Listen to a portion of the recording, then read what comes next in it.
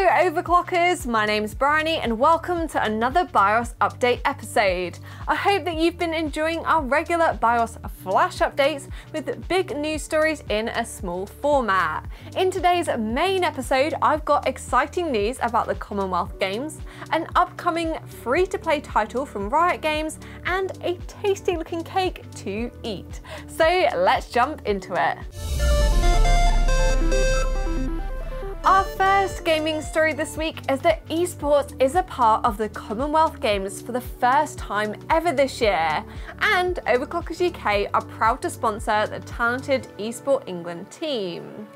We actually recently visited one of their bootcamp sessions taking place in Birmingham to drop off a whole load of Asus laptops and various different peripherals to ensure that they have absolutely everything needed to come out on top and bring those medals home.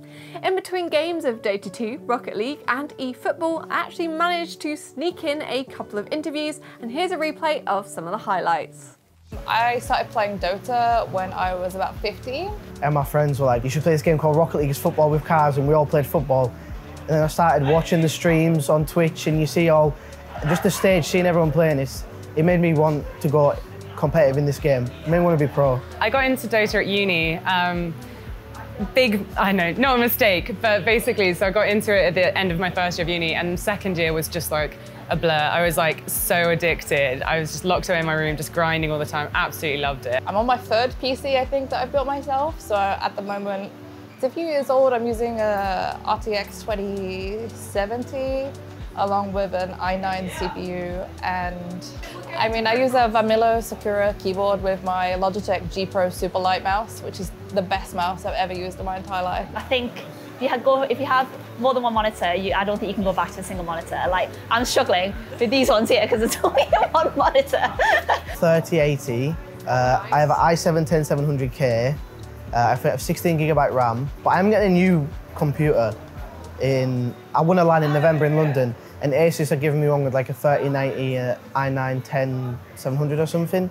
So my setup's really good. I got 360 Hz as well.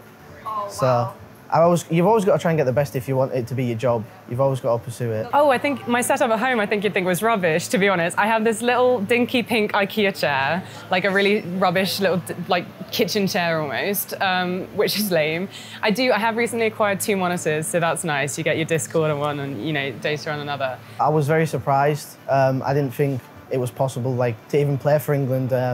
And obviously now I don't want to let them down, especially picking me. I've got to be confident and go in and get the best result. It still hasn't quite set in, even though we've been at boot camp for a few days. The fact that we're representing England is a big sort of achievement in life, yeah. I was just so excited to be part of it, really, and especially for the first one. I think it's such a step forward for women and for esports. It's something that you only really dream about in kind of a way, like, wow, I can't believe it's me being picked to represent England in such a big new event.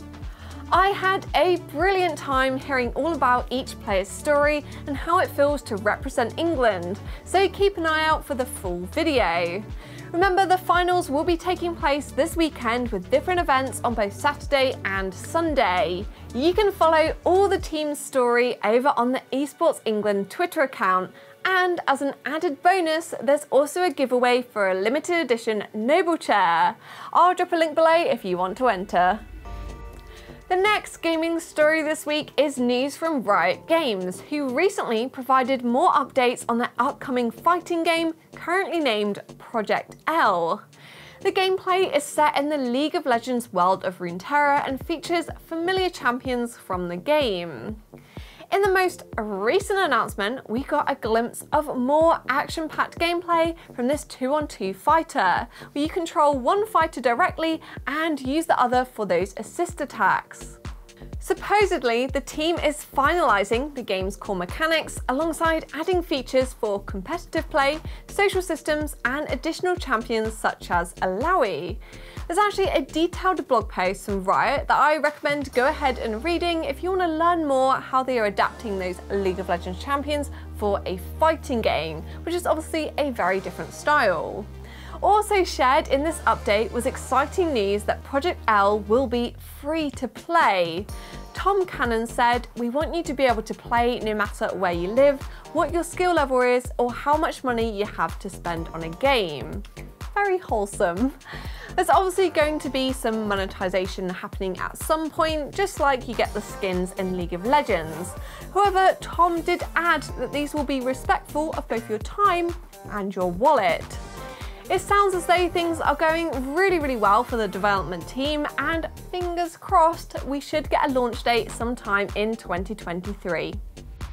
Kicking off the hardware launches is this stunning new PC in the APAC range. It's called the Comet, and I absolutely adore the white and blue aesthetic they've chosen for this particular build. However, you can have it in any color you want. You maybe have already seen our video with the Meteoroid PC, and the Comet is a similar system but with a slightly larger footprint to accommodate two huge 480mm radiators here at the bottom. Everything about it is customizable because the case is actually designed and built in-house here at Overclockers UK. Carbon, aluminium or coloured acrylic like we have here is all possible. They can actually even print directly onto this surface, so you can have any design that you want. Imagine your custom design on your PC. Of course, the fittings, fluid and cables can also be changed to match as well. As it's an APAC system, it uses the latest and greatest hardware with an NVIDIA RTX 3090 GPU and i9-12900KS processor. It's all tuned and overclocked by APAC himself for maximum performance, and obviously all that crazy cooling is also going to be suitable for the next generation of hardware whenever it finally arrives. If you want to learn more about the Comet, you can check out the full video right here on YouTube, and I'll also add a link below to the Overclockers website. Next in the hardware chapter this week, BeQuiet are celebrating their 20th anniversary. And of course, this big birthday wouldn't be complete without cake. So dim the lights, roll the music, and light those candles.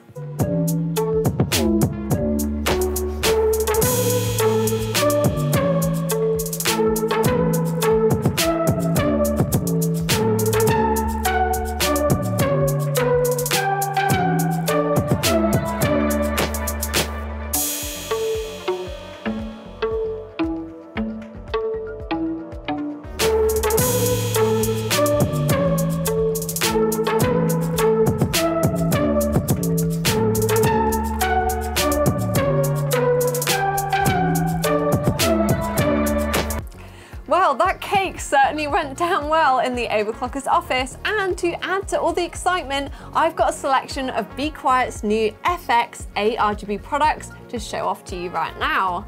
BeQuiet is actually notoriously subtle when it comes to design, but even they couldn't resist the lure of colourful lighting. The brand new range includes the Pure Base 500 case, 3 different sizes of the Pure Loop all-in-one cooler, and the Pure Rock 2 air cooler. This new range of FX products offers customizable lighting with multiple modes and maximum airflow for the great cooling performance you'd expect from BeQuiet. You can check out the full range right now on the Overclockers website, where they're all in stock and ready for next day delivery. They're absolutely perfect for upgrading your cooling while still enjoying the synchronization and beauty of the ARGB lighting. You can find the links below. Now time for another slice of cake.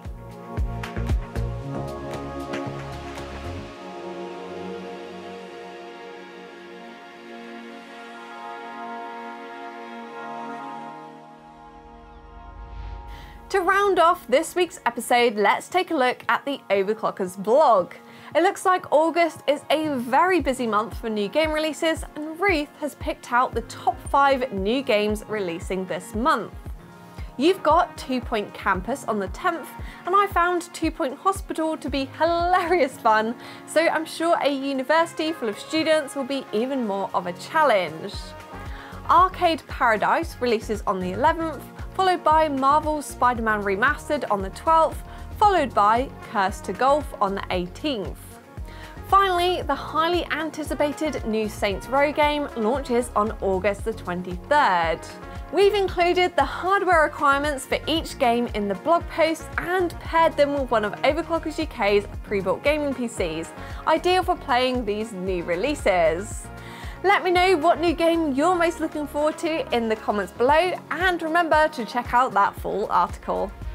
I mentioned a couple of months ago that the BBC Proms was going to include gaming soundtracks for the first time ever this year. And earlier this week, the Royal Philharmonic Orchestra assembled in the Royal Albert Hall to perform From 8-Bit to Infinity.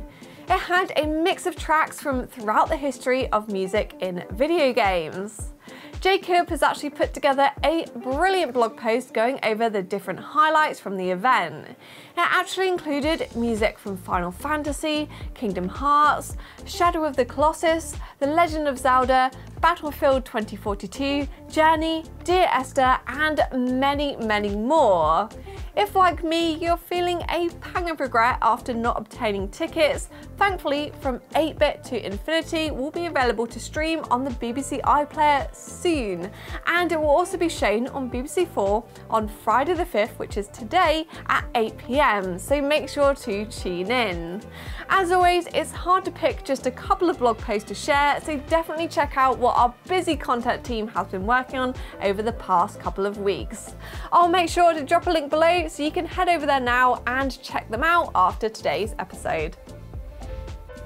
Thanks for watching today's episode of BIOS Update. Give this video a big thumbs up if you enjoyed it. Leave me a comment below letting me know what you think of 8Pack's new PC, and of course hit the subscribe button and press the bell icon so you don't miss our upcoming bi-weekly episodes. I'll catch you again in the next one.